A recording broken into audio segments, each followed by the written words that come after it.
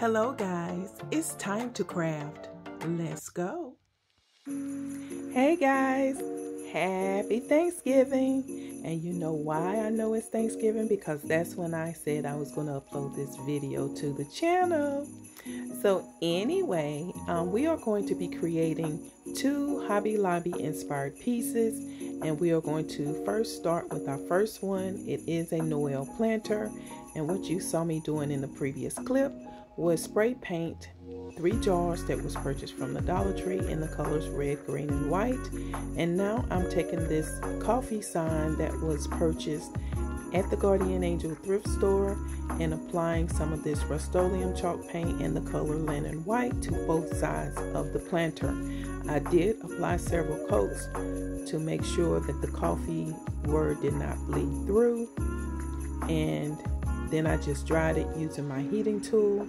And now I am actually applying some of this burnt umber paint by Apple Barrel in a distressing manner around the whole entire piece, both top side, bottom sides, and side to side. Anyway, guys, I pray that you all had a great Thanksgiving. I have enjoyed myself so much. I've enjoyed spending time with my children and my mother, and just really just loving on the moments that I can spend and cherishing every moment that I can spend with my mother, as well as with my husband, children, grandson. I just had a great time. So as you can see, I am heavily distressing this, and then you will see me move towards the next clip where I am now taking these letters that I purchased from the Dollar Tree to spell out the word Noel. And then I just use my hand to kind of say, oh, this is my guide. This is where I need to apply these letters. But you will see me have to manipulate that again once I actually added the jars back into the base, or the base of the planter base. I'm gonna get it out. I'm still full from the turkey. And now I'm just wrapping some of this jute rope that you can purchase from the Dollar Tree. I should call this more of a twine because it's not as thick as the rope that you can purchase from the Dollar Tree. And actually this twine came from Walmart. It was on a big roll, and I have created a little bows to go on the front of them using this jute twine, and just cleaning up some of the areas that had some bleeding. But nevertheless, we are going to make bows, and these bows will go on the front sides of each jar. And I'm burning the frays off of them. I do not like that look. I like the clean finish, and so again I burn all the frays off of the jars. And now I'm trying to see what the jars would look like as far as in relation to the inspired piece. So I'm just adding some of these floral picks that I purchased from Dollar Tree. And now I'm getting ready to make the handles for this using the jute rope. And you can see the difference in the rope versus the twine. The rope is a little thicker. And then I'm just adding the glue to the edges to kind of keep it from unraveling. And then it was too long, so I just cut it in half. And now I'm adding some of this jute twine to the edges of the rope to give it more of a knot appearance.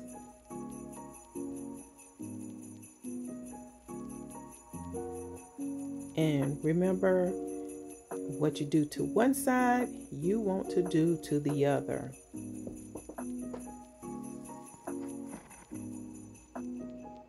And if this is your first time stopping by my channel, welcome. Please make sure you watch the video, and if you like what you see, please consider subscribing. And welcome back to all of my returning subscribers, and welcome to my new subscribers. I really appreciate you guys.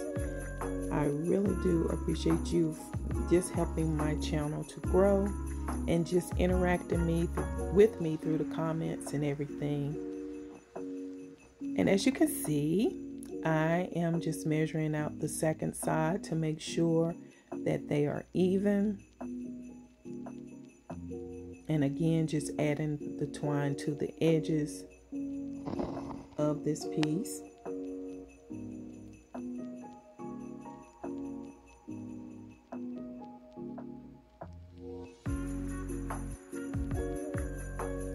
And this was a really easy project. It took a lot more time than I thought it would have taken, but I just didn't factor in the drying time for the jars, because you know the Rustoleum brand dries pretty quickly, but for some reason with these, I don't know if it because it was a lot cooler outside when I spray painted them, they didn't dry as fast.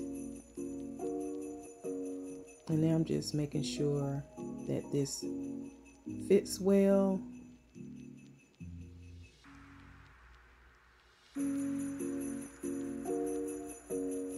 And now I'm just going around the edges because I didn't have enough of the rope on that side. And so it was kind of off a little bit. And so I was just adding some to balance it out. And as you can see, this planter is coming together.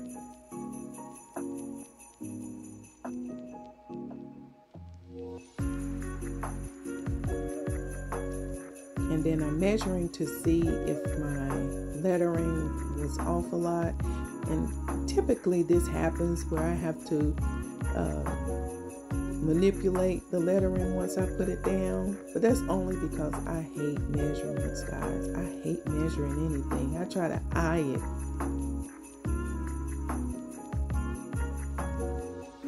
And now in our second DIY, we are going to create a Hobby Lobby inspired Christmas centerpiece. And what I've taken is a piece of board that my husband had cut, and I am getting ready to, well, you saw me paint it using that Rustoleum chalk paint in the color white, and now I have this foam brick, and I am getting ready to cut it using that pool noodle knife and slice it basically down the middle. And now I am just painting around the edges of it and drying it with the heating tool.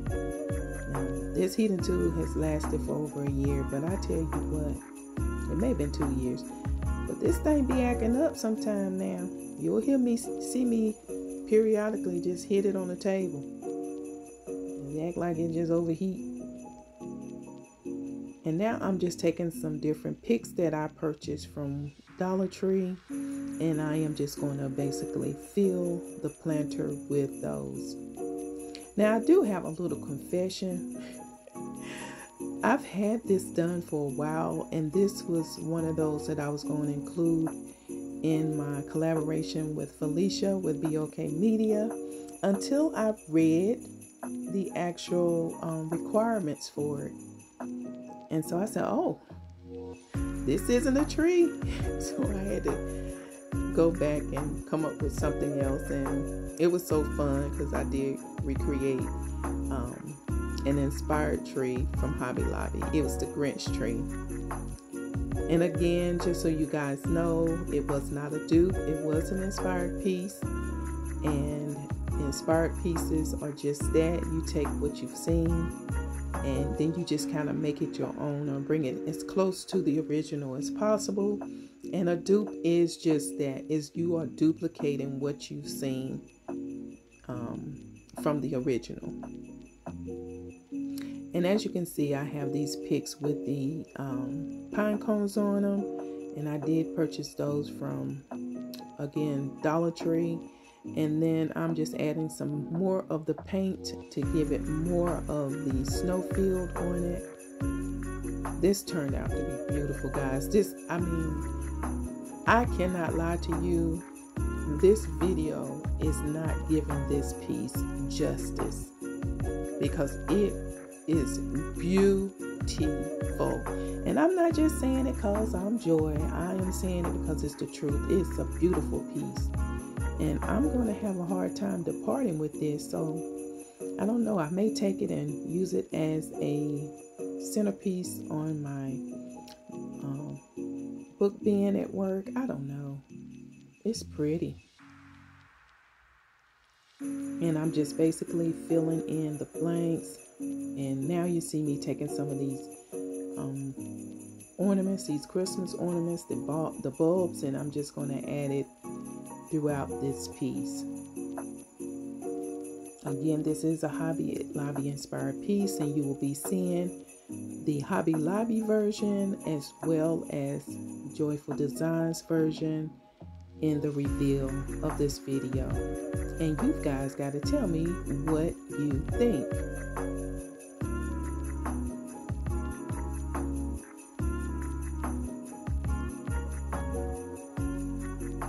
Okay. I might get it out the wrap. What y'all think? I'm struggling here. Why not just cut it?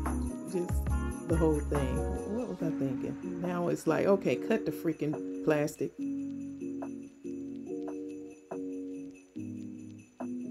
And we have balls, guys. And I'm just gluing them down where there was some ball spots. And just to fill it out. And now you see me just working the piece.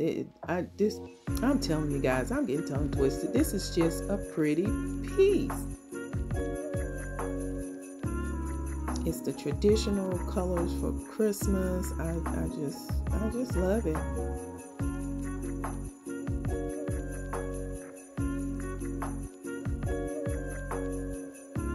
And that's the Hobby Lobby version. And it's pretty too. It's hard to see because it was a photo.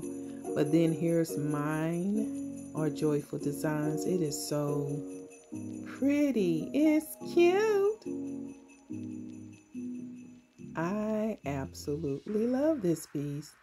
Is it not gorgeous? I love it. It's just beautiful. It's beautiful. And then here's the Noel Hobby Lobby version of the Noel planter.